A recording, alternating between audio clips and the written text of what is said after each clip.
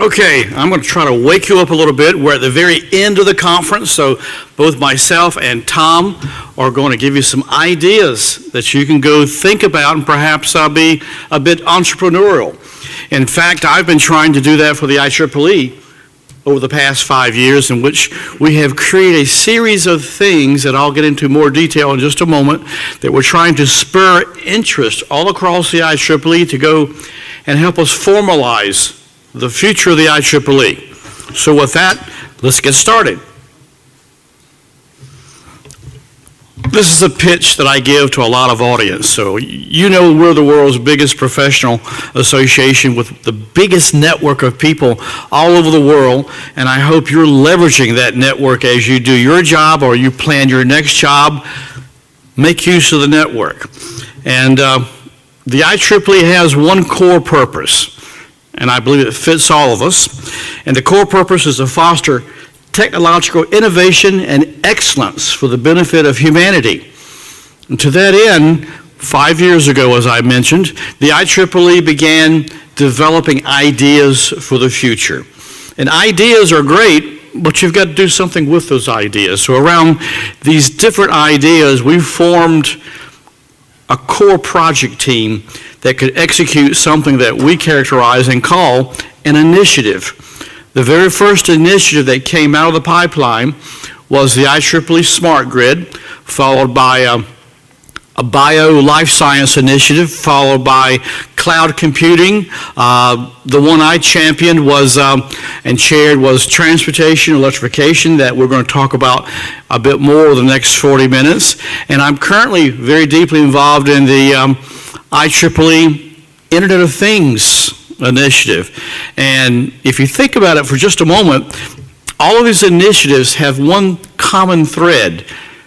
They're things that connect industries, connect people, connect where we live, and also certainly economies. And one I forgot to mention was the IEEE Smart Cities initiative. Again, connectivity is all through this. So, and I repeat, I chair the Transportation Electrification Initiative. I bet you didn't know we were in electrified transportation. Well, really weren't. 4 years ago, when I began to chair it, what we did was we looked at IEEE Explorer, did a quick query to see how many electric vehicle related papers had been published and stored away as IP in our library. It was over 60,000 papers, and we didn't have any one core society that represented electric vehicles. Meanwhile, our competition organizations such as ITS America and ITS other countries, SAE International, TRB, excuse me, they were marching forward telling the world that they represented electric vehicles, and we were just a big society with a lot of people that kind of published a paper here and there. So the Transportation Electrification Initiative formalized the way in which we could all work together. And by the way, on a side note, which society represents more electric vehicles than another? Well, that was kind of hard to pin down. We did a quick exercise. We drew a big picture of a car or truck, and we are treating transportation as transportation. It's not just cars, it's not just trucks, it's not just ships and airplanes, it's anything that moves and carries people and cargo. We tried to figure out how many IEEE societies each provided from their technology silo a bit or a piece of what it takes to build an electric vehicle. The exercise said 19 different societies. I had a lot of fun keeping those 19 societies together, but through it, we're better known around the world than we were 4 years ago. We've got societies that do real-time networks, software, real-time computing, energy storage, highly efficient electric motors, power electronics, and a lot more, up to the number 19. And with that, we have the ability to take on the world of other organizations and groups that each say, I represent transportation electrification. Bottom line, we're trying to drive the transformation for clean, efficient, connected, and safe vehicles. You know, that's sort of like a mission statement where you get 20 people into a room and you try to say as much as you can in just a handful of words. That's our statement. We're trying to cover the breadth and depth of transportation as it becomes more electric, more automated, more autonomous, and we're trying to keep it safe at the same time. It's multimodal support, a variety of things.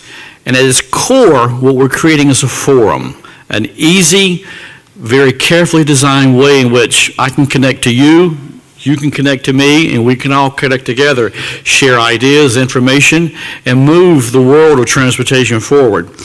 And through it, we're creating, on one hand, a traditional platform of conferences and magazines and journals and workshops and such, but on the other side, we can move fast. You know, to do a conference takes a year. Well, what you're trying to do a conference about, as you start a year early, the topic may not be so hot, if you will, a year later. So fast pace, comprehensive, and a way to work on things with a lot of people together. You see this puzzle that, by the way, fits together. You see some of the things that we've done to bring together electrified transportation, with standards being one of the core corners of this organization that we have built, and it has transitioned into an ongoing part at the end of the initiative. Here's our challenge. That little red gas can on the left-hand side of the screen is remarkable. It's low cost. In fact, it's getting cheaper right now by the day. It has a high energy content. It's very easy to transport. And, you know, it's something that you trust your grandmother to be able to handle and fuel her car when she needs additional gasoline. It's just about the perfect energy source. And I know someone's going to say, but it pollutes, Lee. Yeah, it pollutes. But other than that, it's perfect. But what if we come up with the idea of storing energy for propulsion another way? And I had a friend help me with these slides. These slides are pretty accurate in terms of size and proportion and weight. It would take 21 lithium-ion batteries of about that size relative to that 1 gallon of gas to equal the same energy content. Geez, that's an awful lot to carry, makes your vehicle a bit inefficient from the get-go, as they say. In terms of weight, we're talking 340 kilograms to 2.7. If we can beat this challenge of energy density and add that to already very efficient motors and power electronics, the issue and the question of whether I buy gas or electric next time I need a vehicle, it'll be simple. We'll go with electric because it does fit all the needs we have. Okay, for just a few minutes, let's build the perfect energy system, and then we'll say and look at how it does affect and support a growing business called consumer electronics. High energy density. To compete with gasoline, you need the ability to go 300 miles without refueling. A lot of folks say they have range anxiety. Well, there's anxiety with the tank of gas as well, and they accept the fact that about every 275 to 300 miles, you have to refill the tank. The advantage is it takes less than 10 minutes. It's got to be reliable. It's got to be safe. It's got to have a cost comparable to liquid fuels, whether it's compressed natural gas or gasoline, a long life and a fast charge. And by long life, it means you should be able to cycle that battery upwards of 2,500 to 3,000 times or more. batteries that recycle with a low impact to the environment, and the hopes right now is we'll take batteries that are in current cars and certainly the next generation of batteries where we can tweak the packaging a bit more. Batteries will give you a life in your car and then transition into grid level storage for the utilities and others that have to store renewable energy during the second half of the day. And bidirectional energy flow. In this perfect world, we'd like to be able to charge the battery and also provide energy back to the grid from that battery when the grid needs it. Transportation of the future. Again, clean, efficient, connected, and safe. And this diagram pretty much illustrates the various things that will be connected to the vehicle in the not too distant future. Where is the IEEE at? I can't tell you how many times I've heard over the past few years that the SAE beat you to the charging connector. Yeah, we were asleep at that moment and let another group beat us. But in the reality, we're the bigger picture. If you look at the big picture, we can take care of all the rest of the power to generate, transmit it, distribute it, get it to the vehicle, and then right down at the vehicle socket is where SAE comes in. So we have covered the rest of the energy picture very nicely. We're working on telematics and connected vehicle standards right now. So we will very much fill up the rest of this screen with IEEE standards that will benefit IEEE members and the rest of the IEEE that want to be involved in electric transportation. We can't do it by ourselves. One of the things I'm most proud of while I was doing the initiative is we reached out to the rest of the world and said, we need your help. And that outreach went to, well, the 19 societies and more within the IEEE, which is oftentimes a little unheard of. We do work in our silos. We reached out to other professional organizations that each had a piece at the big table of transportation. We reached out to companies. We asked them what they needed, how we could help them. Could we put together training or publications or things that would benefit their employees? And lastly, the world of the university. So this is a snapshot of last year. We've worked with more since. And our challenge is to keep the communications going because, well, it's the right thing to do. And secondly, this is a network we're building beyond the IEEE that we're going to make it available to our membership. Industry scope. At the core of this diagram, you see the traditional automotive companies.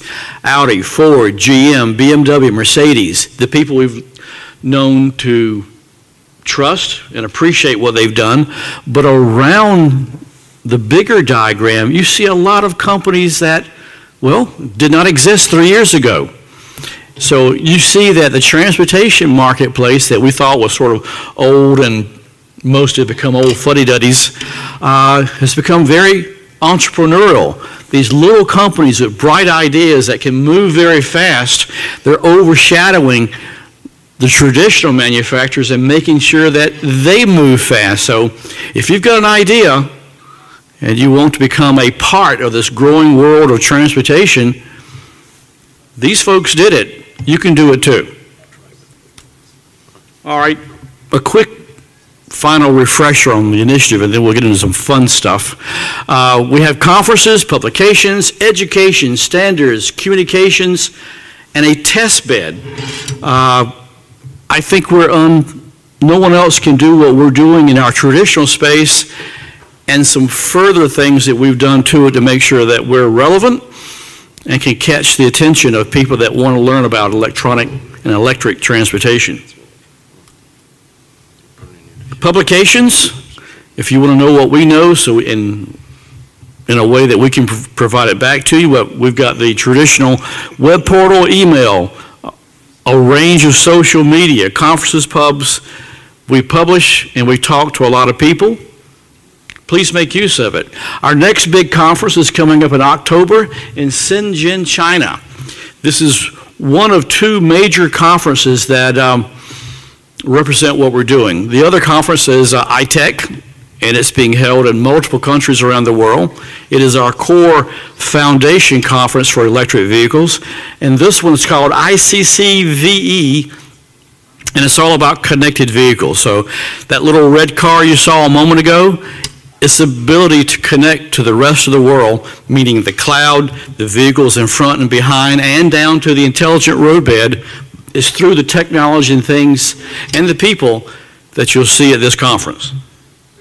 We expect about 1,500 people at this conference. Okay, communication is important. The website. A new channel we've got is one called Flipboard, and we update it every single day. So if you want to know what happened yesterday in the world of electric and connected transportation, it's right here on Flipboard. We have almost 6,000 articles there, so you could use it for a library of what's happened over the past few years, and it's always pulled from relevant, popular communication magazines and journals, such that if you want to find out who's the hot person to talk to at one of those companies in that big diagram, it's in this channel. And it goes back a few years. You can't just send email and do things with the rest of the world. You've got to get out and meet the right people. So the gentleman in the middle, his name is Alejandro. What is his claim to fame? Does anybody recognize him? He's the person who started Formula E. I know in a European setting, you all know about Formula One, but Formula E is the electric vehicle equivalent to the gas-driven electric car series. In his first year, last year, he held a race, 10 of them, countries all over the planet. He's getting a lot of visibility, not only for what he started, but the technology platform that is built on that can impact and support careers all over this room. Now, the gentleman over on the right side, his name is Tony Poskowitz, and his claim to fame is he headed the team that designed and built the very first Chevy Volt. So it's quite an honor to meet both these gentlemen, and we're now connected. Conferences and conferences. We don't do it in just two. We have a family. And we have a test bed that we've been involved in designing that's being built in Greenville, South Carolina on a very large piece of property owned by Clemson University and their International Center for Automotive Research. So if you're in South Carolina, let me know. I'll get you a tour and you see the progress they're making to test out all this electronic systems, hardware, software, and consumer electronics. All right, where did it all begin? It began back in 1922 with a radio designed and built by Chevrolet. No, this is not that one. The one that they designed was a monster. It pretty much occupied the backside of the vehicle just so it could be a radio.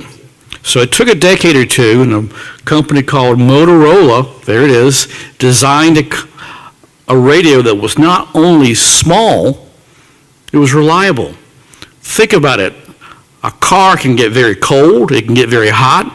I know mine, it shakes and bumps a lot over the rough roads in the southeast, and it's set off an industry. Think of how many radios have been built based on the lessons learned of the original Motorola car radio. So what can we do with technology and consumer electronics? Well, that's next. Land Rover, brand new article yesterday, has devised systems that can see around corners, like the tractor trailer truck in front of it, or see things behind it, and certainly see through, fog and other things that Volvo has become famous for. So you can see the impossible with today's consumer electronics. You can have fun with it. Here's a electric skateboard. Now, you may say that's trivial, but it'll go 10 miles. It's like a Segway.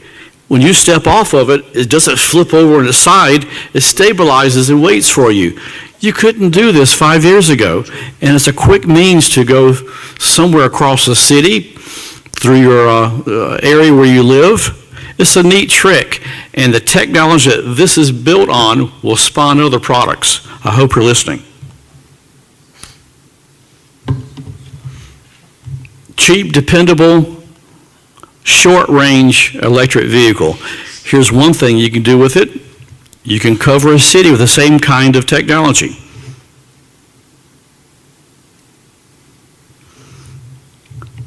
Electric wireless controls for a bicycle. City of LA is trying to get people out of cars and onto bicycles. They see that as a solution to all the traffic in LA. Well, if you make the bicycle more reliable, certainly safer, and a few other things, it might just work. Now, it doesn't compensate for the 60-mile commutes that a lot of LA people do, but it's a start. Somebody's going to build on this. The consumer electronics aftermarket. A lot of folks like to go to the auto store and buy, different kinds of chrome just to dress up their cars. You can also buy electronics.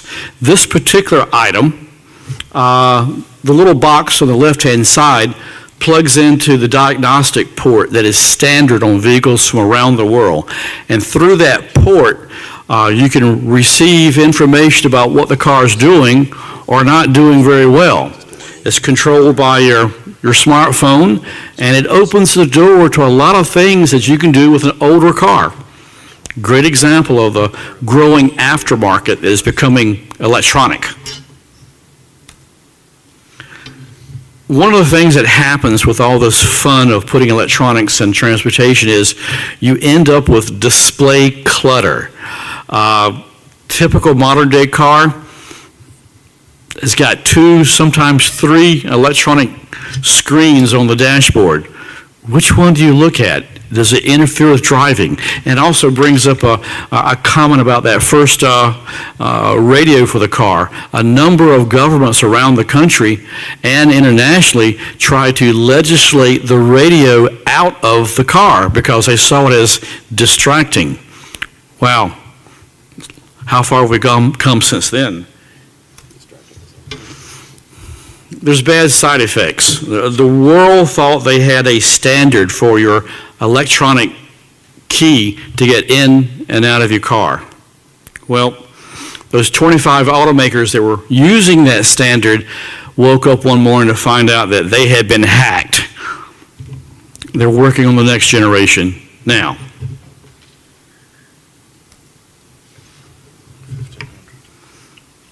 Volkswagen. What have they done? Just for fun and also to exploit some new ideas they had, they built a baby coaster that will follow you. He has a transponder in his pocket, and where he goes, the baby stroller goes. Well, as it turns out, it took some fairly complicated control theory and other things to make the stroller follow the dad, and it's going to start showing up in Volkswagens in the years to come. Who knows, it may be a product that you can buy. If you go to that address, and I can give it to you offline, it's pretty neat what they've done. What if someone hacks your baby carriage? Yes, yes. Aftermarket again. Here's an example of what you can do all on your own workbench to add to a car. And this little company has a marketplace that covers the world for this little device that he can put on your dashboard. It's not going to damage anything. It plugs into that diagnostic port under the dash and gives you right in front of you in I think a controlled manner. It's not all over the screen like some of the display clutter. It tells you things about your car. It plugs into a GPS and aids you in your travels. And I wish I thought of it. The market for this is going to be, can you say, immense?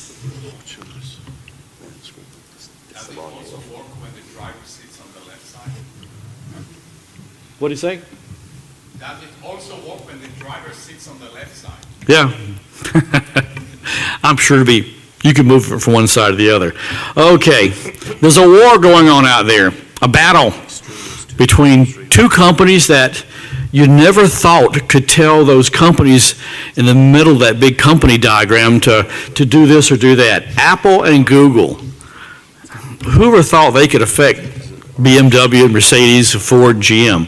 But somehow they have given the world the position that they will decide who's going to control the electronic dashboard of today and especially the future. So they're trying to gather up the functions that normally go through and on a dashboard, provide connectivity to your smartphone and other things coming up. And the typical car, especially this coming year, will not have a Honda dashboard or a BMW dashboard. This could be one of the Apple or Google dashboards, whether we like it or not. Future cars and transport will mean radical interior designs. Look at this couple on the left-hand side. All they've got is screens and toys to play with. Well, the automakers think that's what we want. I've got a few statistics in a moment that will say otherwise. Here's a Mercedes picture on the right-hand side. They want to turn your car into a conference room. The seats turn around, screens pop up. You can't really see it, but there's a screen on the inside of the door on one side. I don't want to do this when I'm riding around. I want to drive a car. BMW's got it right, the ultimate driving machine. Cars are for fun and getting to work. The Aston Martin DB10 is coming up. In another month or so, you can go see the brand new James Bond movie. You can see James here in the middle of the screen. He likes it a lot. And we'll have to wait until late November to find out what degree of consumer electronics are going to be in this car. Tom Coughlin has one on order already. But, you know, you think this is fun, but, you know, movies 5-10 years ago, who would have thought we would have multiple screens in our cars, and the cars were in the movies back then? So this might set the standard and ideas for the next level of consumer electronics. I like this one. Electronic maps, GPSs, they belong in cars. It helps my wife and I get to where we want to go, and I'm sure you've got one in your car too. And right now, the German car industry is buying Nokia's HERE map system. It's available and world-class in terms of a GPS-driven map system. Here's something else you can add to your bicycle. If we're going to be driving and riding bicycles, I guess you might as well have consumer electronics to keep you out of trouble and keep you safe. Now, all joking aside, my daughter's husband is a big-time bicyclist. He'll go for 150 miles on a Saturday. But one morning, a couple of months ago, he got hit while he was driving the bike by a school bus. So he's thinking about the proper instrumentation to go on his bicycle to protect him from not only cars, but giant school buses that slipped up on him. Why new cars are crammed with too many dumb gizmos. I'll tell you one reason why. It's hard for the automakers, any of them, to make a profit on glass and steel. Their profit is on gizmos. As they sell you a new car, the few dollars you make on the average car is through electronics and consumer electronics. They think they've got us figured out. They know what we think we won't.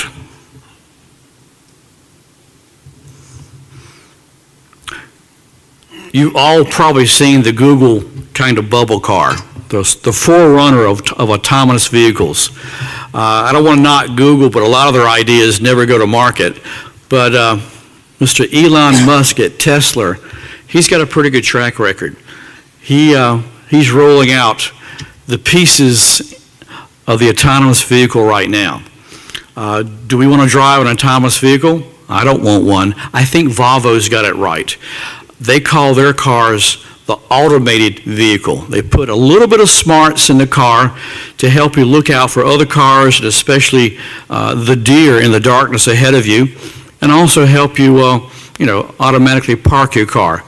I can take that bit of electronics and consumer electronics, but sitting back and having a meeting while the car is going somewhere, that's a bit much for me.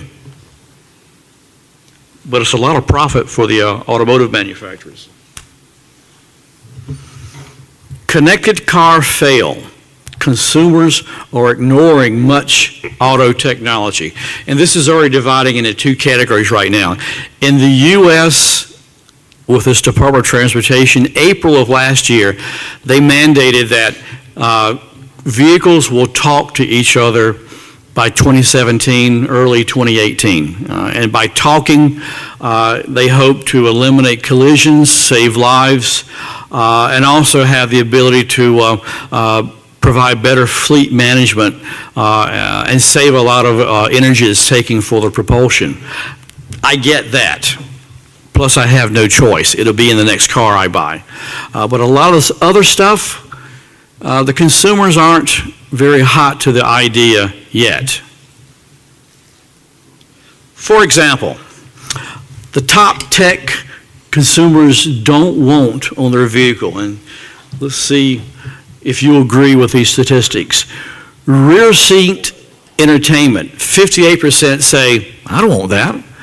Massaging seats, well, Tom might like that. I do. 47% say, no, not in my car. In-vehicle services, I'm not quite sure what that means, but 44% of us don't want it. Automatic parking system. I just said I like the idea of your car parking in a parallel parking slot, but 39% say, I don't need it. Android Auto and Apple CarPlay. That's a significant statistic there that say, I don't want those two companies to provide the technology for my electronic dashboard. Okay, the other half of the question, well, what do we want to buy on our next vehicle? Blind spot warning and detection. That example from Land Rover you saw at the very beginning of this. 87% need help in looking for that car around the corner or that kid or deer around the corner. Fuel economy indicator. My wife has a Honda Fit, and it tells her constantly how she's doing with her foot on the gas. And she's learned to, it's like an electronic game. She's better now at pushing on the gas pedal and not making the number go up as high as it did when she first bought it. What difference does it make? She's saving about a tank of gas a week because she's learned how to play the game with the gas pedal. Seat lumbar adjustment, 86% say, I gotta have it. I guess that's for us aging backs. I can relate to that. A phone pairing system, 84%. That little Honda Fit of my wife's, as the car sees electronically the Bluetooth coming from the phone, they're in sync. So now when she drives down the road, if I call her, it's through the dashboard. She doesn't have to fumble around and take her eye off the road to take a call from me. And the parking assist, I believe that means finding your car in the parking lot. 82% of us want that feature. And these numbers are brand new. They came out of you see the address, Fortune magazine on August 25th. So, for the people in this room, and I wish we had a few more, we're going to stay in sync with what we know, who we know, and what we think is going to be the next big idea. We will continuously put it out through the information that is, through our web portal, and across the top you see a goodly choice of subcategories of information. Please make use of them. And unlike the traditional IEEE website, it changes a lot.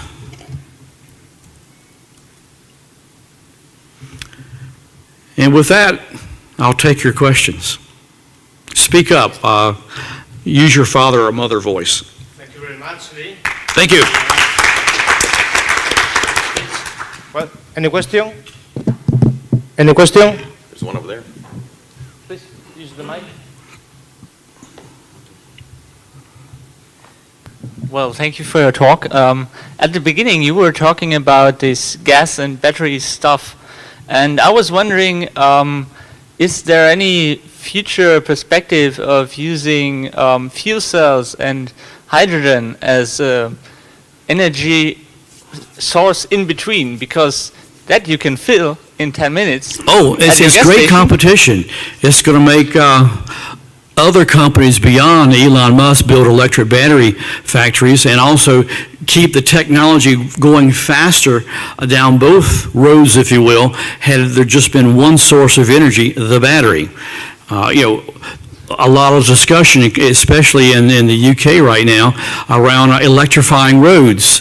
Volvo and Siemens have a demonstration road here in Germany where tractor trailers will get their energy not from the road but overhead. And that technology is very reliable. You see it in cities all over Europe. So what you know now won't be true in 2 years. There's a lot of competition pushing things forward, and fuel sources such as hydrogen, such as ongoing, they call it dynamic wireless charging from the roadbed or above, batteries becoming more energy dense.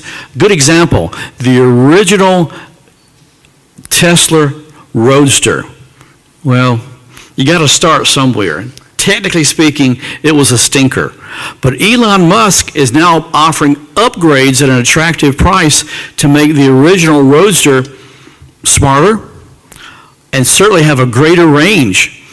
What other car manufacturer in the world 5 years later will go back and upgrade something they sold you years ago? Nobody.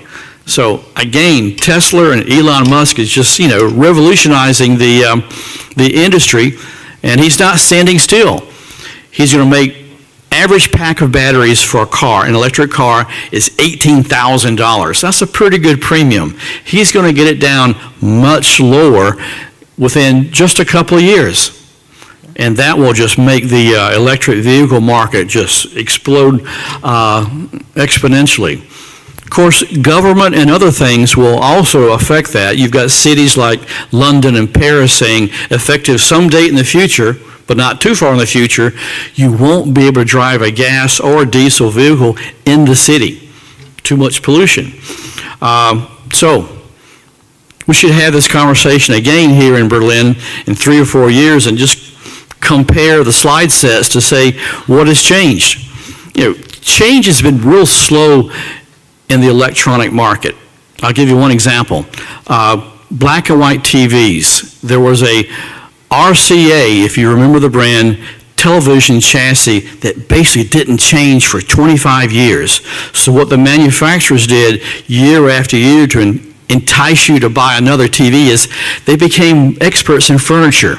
Your television set had this awesome, you know, furniture box around it that not only convinced the man to buy the TV, but also the wife who had to position it somewhere in the living room. So electric vehicles, there is no set future for fuel.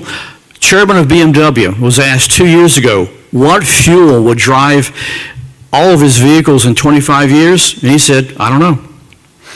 But since then, BMW is saying that everything is going to at least be electric.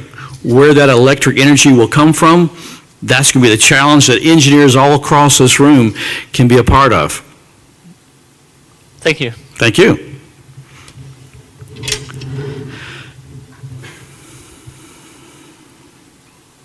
Lee, I have 2 questions. First of all, we did discuss the other day briefly and touched on it, cybersecurity, and I think you'd alert in some of your questions. A lot of work being done in that area, and would like you to just probably comment on that if you could.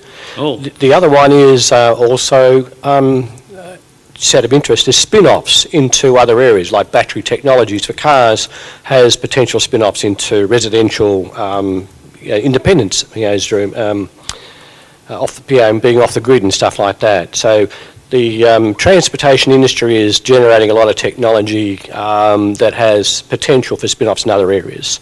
So they're the 2 points, if you could comment on those. Yeah. Thanks. Cybersecurity, big problem. You saw the example I had around the wireless key. There are hackers right now that have discovered how to drive next to a vehicle and tell the vehicle to either go fast or turn off. And as the cars get a bit more autonomous, in other words, have servos that control the tires going left or right, there's the risk of that kind of takeover. But the technology is not standing still. Transportation has had a early wake-up call with respect to cybersecurity, and I think they'll fix their cyber problems faster than the rest of the world because it's a life safety issue. If one of your vehicles allows someone to die because the kid next door hacked the vehicle wirelessly, that company has a lot to lose. They could even potentially lose their company if a class action suit was applied against them. So they'll fix it before government fixes their problem, and I think they'll fix it before any other industry. You know, what's the incentive to fix cybersecurity on an iPhone? But for vehicles with people inside, big time. So, next question. Ali? Please use the mic. Yes. I wanted to sort of get your take on it, if you have an opinion. Because one conversation, at least, is going on in Silicon Valley is that companies like Apple and Google already have made electric cars alike, or perhaps next generation of what Tesla has. And their barrier, the significant challenge that they have is really the existing automotive infrastructure, automotive companies that are lobbying, that are sort of grudgingly not wanting to have this transition happen. I mean, if you add up the market cap of the traditional automotive companies, it could add up to multiples of trillions of dollars. And it's not like these factories and these investments that have been made can just automatically, over a short period of time, make a transition from you know, traditional fuel-based automotive to electric cars. And a lot gets eliminated, right? Pistons and Sure. the brakes and the fuel injection system. I mean, and so it's not just the automotive companies, the distributors, all the folks that make the components. I mean, a lot is going to be disrupted when this thing takes off. And Google and Apple, even Facebook, some people are suggesting it's going to get in the market. These are a bunch of young people that really don't care about profits. They just want to make things happen.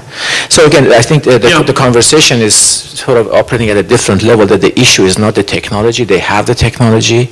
They have everything they need to make this thing take off, but there's so much resistance and so much lobbying that it just is, because there's so much at stake. I don't know if you have any insight on that. There's a number of articles you can Google and see where, and I've got some of them on the Flipboard channel for transportation.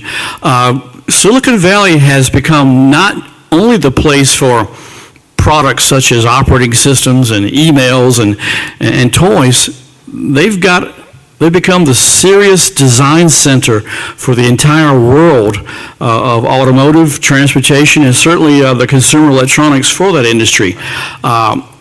BMW's there, Mercedes is there, all the American companies are there, and it drives innovation because they're up and down the same street. People kind of, you know, move from one to the other to pick up the next raise, but all that networking is making what you've just seen go faster and faster, and they're doing quality work. And most of them, I'll say many of them are young folks who don't mind working 80 hours a week. I don't think they work 80-hour weeks in Detroit much anymore. And it's changed the dynamics of the entire industry. That's why you see so many startups on that great big diagram. So, like the BMW CEO, there's a lot of questions that he and similar CEOs are going to say, I don't know what's going to be the, you know, the functionality or the standards for the future of transportation. Now, for the IEEE to be relevant, we've got to provide education, conferences, and standards that these automotive companies need their engineers to go to get to understand fundamentals on one hand, and also interesting new niche technology that the academic world and developers in the world have come up with. So, and then the folks in the Silicon Valley can mix and match that to create things that, well, we never thought of that before, but we never had the technology either. So it's a great world coming up in terms of products, consumer electronics, but the IEEE's got to be relevant. And one way, and one place that we've got to be relevant is in standards. Standards take forever to come out of the IEEE standards pipeline. These folks invent things overnight. And if we can't give it an official standard and a standard number that's relevant to the world, somebody else will. We might be left in the dust, as they say, if we don't have our standards process updated so we can keep up with technology. Thank you very much, Lee. We should cut to continue running the program after the session ends. If somebody wants, can go on and discuss with Lee. Thank you very much, Lee. Okay. All right, Tom, I got them warmed up for you.